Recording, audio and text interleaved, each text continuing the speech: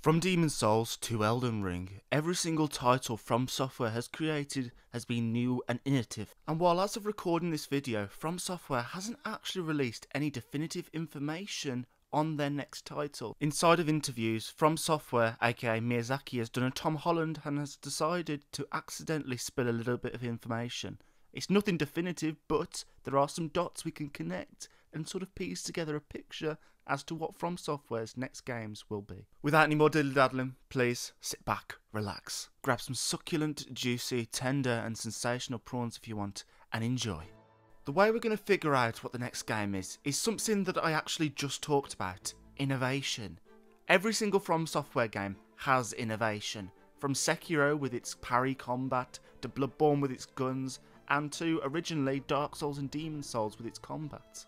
Miyazaki has canonically stated that Elden Ring is not the end of Fromsoftware's ingenuity. A lot of people took it that Elden Ring was going to be Fromsoftware's magnum opus and they weren't ever going to reach any more higher highs. But Miyazaki seems to think differently. While others were simply stating that Elden Ring was the culmination of everything Fromsoftware has done, which is true, Miyazaki still thinks there's more that he can push. And I believe Fromsoftware's next game is going to be that. Let's go through the list of all the genres and sort of time periods Miyazaki has done so far. We've had Sengoku Japan with Sekiro, we've had medieval shit with Demon's Souls, Dark Souls, and in part Elden Ring. We've had Victorian Britain with Yharnam and Bloodborne. We've had open world with Elden Ring. We've had linear storytelling with Bloodborne, Dark Souls, Demon's Souls, Sekiro, you name it.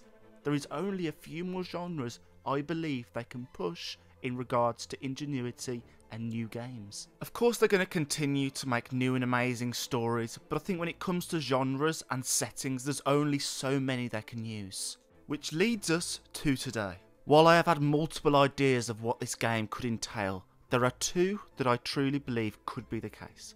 Starting off with the one that I least believe out the two, actually has to do with all the Spellbound rumours. Now before you say, I know, the Spellbound rumours don't have anything concrete to them, so I'm not saying that they are actually the case, but I think the idea of Spellbound is actually a really interesting idea that I don't think that we've actually tackled before. Of course we've had witches and wizards all throughout Fromsoftware's games, but an actual centred game around the 1500s in a culture half engrossed in witchcraft and the other half engrossed in hating it. I think the idea of being spellbound to some sort of destiny is the sort of Fromsoftware forte that we see in basically every other game. We're brought into this new world and we're filled into this new role. Only perhaps we are spellbound. There, I said it, I said the thing. I think it's a really interesting time period that Fromsoftware hasn't tackled before. I think there's a lot of interesting possibilities and it would add a really new, unique take to Fromsoftware's formula. Not to mention that muskets were invented and introduced in 1521, so that would fit into the time period, and considering this, you could have musket combat inside of the game. There's all sorts of possibilities that I think Fromsoftware would absolutely be in their best condition to utilise. For my next suggestion, I actually think it could once more be in the 1500s. The 1500s were a time of innovation, not just in weaponry, but also travel and expedition. A lot of new lands were discovered in this time period. I could definitely see us going on some merry trip, on some missionary journey to spread the word of whatever we're doing at that time. Whatever our goals are is based on our class perhaps, only to shipwreck, and now we've got to navigate this new world with a new culture, perhaps mix in some gods every now and then, as we love to do that in Fromsoftware's games, and all sorts of shabam. There's once more so many possibilities, and knowing Fromsoftware at some point in time, even if it's not this game, they are going to utilise it. Because make no mistake, it is a very underutilised premise inside of Fromsoftware's games. Now I said too, but I've bloody bamboozled you because I've got another one, a little honourable mention as to what could be another premise. One that is actually my favourite. Yes, I know, don't scream your pants off, I know I bamboozled you. My idea has to do with Egyptian culture. There are a lot of interesting periods inside of Egyptian culture, not to mention their heavy influence of Egyptian mythology.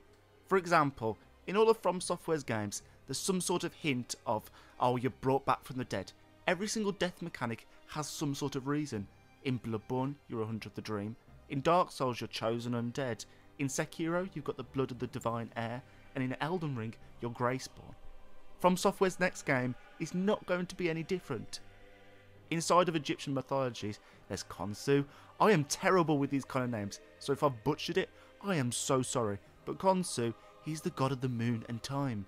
He controls time. Am I the only one that thinks it'd be really cool if you could be his champion and then you could be sent back into the realms of men and do your whole duty over and over again, only for the ending to be you betraying him and becoming motherfucking Kratos?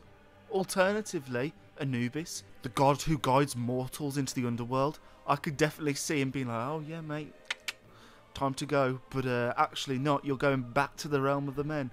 I know that doesn't really link up with much mythology, but hopefully you can see the idea of where I'm going with this, as in FromSoftware's games, yes, they take ideas from mythology, but they don't always follow them one-to-one. For example, Marika. We've talked about some really interesting premises for the games, but I think there's one thing that's been slightly overlooked in this video, and that has to do with genre. FromSoftware spiced up the formula with Elden Ring, making it an open world game. And while I don't think they're going to make it open world again, as they've already done that now, I do think there is going to be something new and interesting about the next game. And what that is, I want to talk about right now. I actually think it's going to be a looter shooter. Yeah, okay, I got you again. FromSoftware loves innovation, and I'd actually love to see a FromSoftware game more focused on a Metroidvania-esque feeling. I'm a massive fan of Hollow Knight. I've beaten it quite a few times, I believe, and I've done up to the 4th Pantheon. I absolutely love that game, and I love Metroidvanias.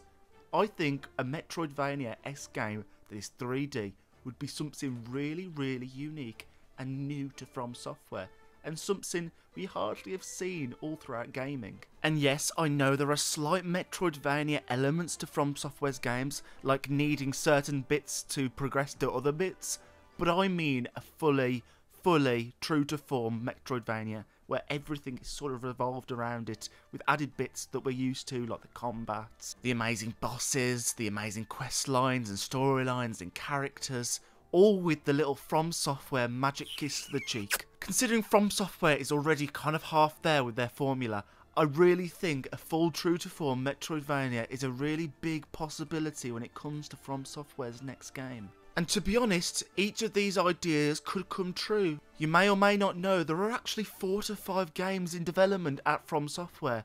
They are bringing in other studios to work on them as well, but that doesn't change the fact there are 4 to 5 games currently in development. Each of these games are probably going to be vastly different to each other. Miyazaki has said that he wants to kind of move away from the Souls formula into something new. Don't get me wrong, I highly doubt they're going to just abandon Souls. I think at least one of these new games is going to be new, like new, while the others will probably have the Souls touch. Or perhaps this new feeling is another version of Sekiro, which is a Souls game at its core, but is very different to the other ones. Something I simply just have to mention when it comes to this is when this new game, or these new games, might be coming out. A lot of people are banking on Summer Game Fest, and to be honest, I really like that idea. We haven't had the hollowing phase, which is a bit of a FromSoftware not so doey. They like to draw out these time periods so they can make the best game possible. But the reason Elden Ring took so long was because of the sheer scale. Knowing FromSoftware, they're not going to just jump right into open world. They're going to do something else. I'm more inclined to believe that the time it's going to take to make these new games is going to be the same time it would take to make Dark Souls 3, Bloodborne, Dark Souls 2, Dark Souls 1, you name it. I don't think they're going to go as big as Elden Ring again, because once again, it was a new thing they wanted to try, where it was pushed everything together. Hell, maybe they'll surprise everyone, and they will. If it's going to be that case, I reckon it's probably going to be next year's E3 or Summer Game Fest. If they're going with a much smaller game, like Bloodborne, then I really do think there's a big possibility that next year we might get an announcement. Not a release, mind you, but an announcement nonetheless. Sadly everyone, that's all we have time for today. I really hope you have enjoyed this video. I've absolutely loved making this video, if I'm being completely honest, so I hope you have as well.